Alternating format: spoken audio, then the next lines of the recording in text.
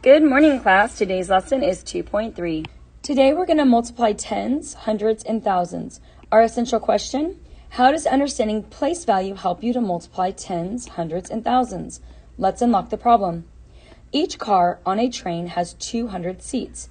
How many seats are on the train with 8 cars? So we're going to find 8 times 200. Well, 8 times 2 is 16.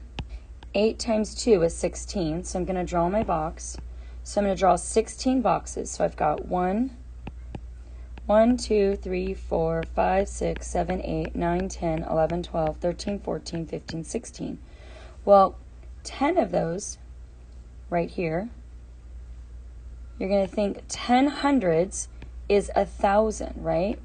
So I'm going to put a T for 1,000, and then I'm going to have 6 left over, and 6 100s is 600. So 1,000 plus 600 is 1,600. So the answer for 8 times 200 is 1,600. So another way is that you can use place value. So 8 times 200, well, it equals 8 times 2 hundreds, right? And that is 8 times 2 hundreds is 1,600. And if you think 1,600 is 1,600, then you're going to know that there are 1,600 seats on the train with 8 cars. Other ways. Use a number line. So Bob's sled shop rents 4,000 sleds each month. How many sleds does the store rent in 6 months? So we're going to find 6 times 4,000. And we're going to use the number line. So with multiplication, like I said, multiplication can be thought of as a repeat addition. So you're going to draw and you're going to show how you're jumping for the product. So in this case, I'm adding, so every time I jump, it's plus 4. So if you're looking at this, we have our basic fact of 6 times 4. So this is my 6 times 4. So I'm jumping each time by 4. And I'm going to jump that 4 6 times. So 1, 2, 3, 4, 5, 6. And each time I jump, I'm adding 4. So when I jump once, it's 4. Jump twice, 4 plus 4 is 8. Jump again, 8 plus 4 is 12. Jump again, 4 plus 12 is 16. Jump again, 4 plus 16 is 20. And jump one last time. 4 plus 24 is, 4 plus 20 is 24. So 6 times 4 is 24, right?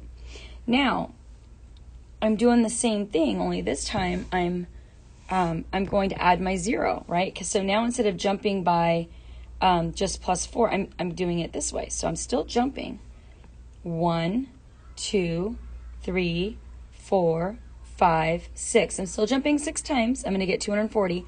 But each time now, instead of jumping by 4, I'm jumping by 40s. So each time I'm jumping by 40. And I'm jumping again, plus 40. And I'm jumping again, plus 40. Jumping again, plus 40. Jumping again, plus 40. Jumping again, plus 40. Because I'm doing a repeat addition of 40.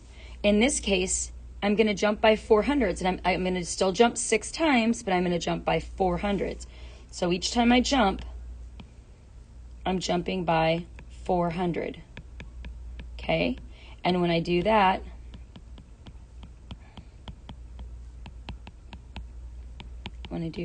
so the first time I get 400, then I'm going to get 800, then 1,200, then 1,600, then 2,000, then 2,400. Okay, and this next one, I'm going to jump by 4,000s. So every time I jump, I'm jumping by 4,000, plus 4,000. Then when I jump again, I'm going to get 8,000. And then when I jump again, I'm going to get 12,000. Then 16, then 20,000, then 24,000. So 6 times 4,000 is 24,000. 24,000 sleds in 6 months is the answer to the question. How many sleds does the store rent in 6 months? Now I want you to look over here really fast and see if you notice a pattern. So when I did 6 times 4, it's 24. When I did 6 times 40, it's 240. So I added a 0 here, but notice that the end product has a 0. 6 times 400, I added 2 zeros for the 400, and if you notice, the answer has 2 zeros added from the original 24. In this problem, I have 3 zeros because I'm now in the thousands, and over here in the answer, I have 3 zeros. Interesting. And hopefully you notice that pattern, because then you can just start doing it mentally in your head. If you know what 6 times 4 is, 6 times 4 is 24. I've got 3 zeros. Great. My answer is going to be 24 with the 3 zeros. Just kind of a, sorry, there's not like a very good 0. Sort of an easy way for you to do the mental math in your head if you don't want to necessarily do the number line. All right, the next one, the basic fact is 3 times 7, and 3 times 7 is 21. Again, I'm going to, at 3 times 70, now I'm just adding a 0, so it's 210. Look at this one, 3 times 700. How many zeros do I add? So I have 21, because 3 times 7 is 21, and in my answer should have 2 zeros. 3 times 7 is 21, and in this one, my answer should have how many zeros? 1, 2, 3 zeros, because there's 3 zeros here, 2 zeros there, 1 zero there, and that's my basic fact. So my basic fact with a 0, 8 times 5 is 40, right? 8 times 50, I've got to add, so I've got my 40, and I've got to add one more 0. 8 times 5 is 40, and I'm adding 2 more zeros. 1, 2. 8 times 5 is 40, and I'm adding 1, 2, 3 zeros. Okay, still follows the same pattern, but remember that original 0 is part of the actual basic math fact, okay? So how does the number of zeros in the product of 8 and 5,000 compare to the number of zeros in the factors? Explain. Well, there are 4 zeros in the product and only 3 zeros in the factors, and that's because there's a 0 in the basic fact. 8 times 5 has the 0, so we kind of talked about that. In this one, there isn't a 0 in the basic fact, but in this one there is, and that's why there's less zeros in the products than there was over here, or the opposite. There's less zeros on this side than there is on this side, because this side has an extra 0 for the basic fact. So use the drawing to find 2 times 500, okay? Well, 2 times 5 is 10. Whoops. 2 times 5 is 10, and then we have our 2 zeros, right? So we're going to add those. So we're going to get 1,000, and if we look here, we've got 2 times 1 times 2 times 3 times 4.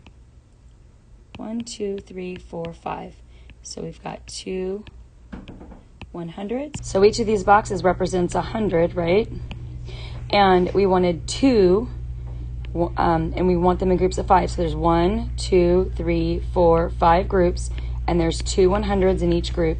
And when you add them up, you have 1, 2, 3, 4, 5, 6, 7, 8, 9, 10, which is 1,000. So 2 times 500 is 1,000. So in this one, we're going to complete the pattern. So my basic fact, 3 times 8 is 24. We're working on our basic facts, right? So if 3 times 8 is 24, if I'm going to add a 0 here, 3 times 8 is 24. I've got my 1 0. I'm going to add it. 3 times 8 is 24. Now I have 2 zeros. 1, 2. 3 times 8 is 24. Now I have 3 zeros. 1, 2, 3. Make sure I get my comments in there. See the pattern? Okay, on this one we have 6 times 2 is our base pattern, which is 12. 6 times 2 is 12. I'm going to add 1 0. 6 times 2 is 12. Now I have to have 2 zeros because there's 2 zeros there. 6 times 2 is 12 plus my 3 zeros. 2, 3. So that's my answer. 6 times 2,000 is 12,000. Let's do the next one. This one might be tricky because in our base fact we have a 0. 4 times 5 is 20. So my base fact is 20. So 4 times 5 is 20. Plus I'm going to add my 1 0. 4 times 5 is 20. And I've got 2 zeros, 1, 2. 4 times 5 is 20, and now I'm going to add 3 zeros, 1, 2, 3. I know that one's confusing because you do have a 0 in your base fact. All right, let's find these products. 6 times 500 is the same thing as saying 6 times 500s, right? So when you multiply 6 times 500s, you're going to get 30 hundreds. And 30 hundreds is going to be 3,000, okay? 9 times 5,000, so that's saying 9 times 5,000s, or 45,000s, because 9 times 5 is 45, and 45 thousandths looks like that. Okay, so these are the on your owns, and you can do whichever way works best for you. For me, I like doing the base fact, and then I just like adding my zeros. So I know that 7 times 6 is 42, and then I know I'm going to have 3 zeros. 1, 2, 3. I know 4 times 8 is 32, and I'm going to have 1 0. I know that 3 times 5 is 15, and I'm going to add my 2 zeros. So for me, that's just the easiest way. Now on this one, you're going to use reasoning and math to find the missing factor. So we have 63,000 and we have 9,000. So what times that is going to give it to me? Well, I know that 7 times 9 is 63. And there's 1, 2, 3 zeros, 1, 2, 3 zeros. So my base fact must have been 7 times 9. So here I have 7 times what equals 56,000. Well, my base fact, 7 times 8 is 56. And then I have how many zeros? It looks like 3. So 1, 2, 3. So my base fact, or my problem on this one should have been 7 times 8,000. Looking on this, I have 8 times 3,200. I know that 8 times 4 is 32. And I need to add my 2 zeros here. 1, 2. All right, number 13, communicate. How does the number of zeros in the product of 8 and 5,000 compare to the number of zeros in the factor? Let's explain. Well, there are 4 zeros in the product, right? And only 3 zeros in the factors because there's a 0 in the base fact, 8 times 5. So when I do this problem, I get 8 times 5 is 40. And then I'm going to have 1, 2, 3. 1, 2, 3. So in the product, I'm going to have 4 zeros. Okay, so now I want you to go to Math on the Spot. Looks like this in your Think Central. I want you to watch that video, and I want you to complete this problem. When you are done with that, you're going to do the problems on Think Central. And if you need any help, I will be there for you on the carpet. Good luck.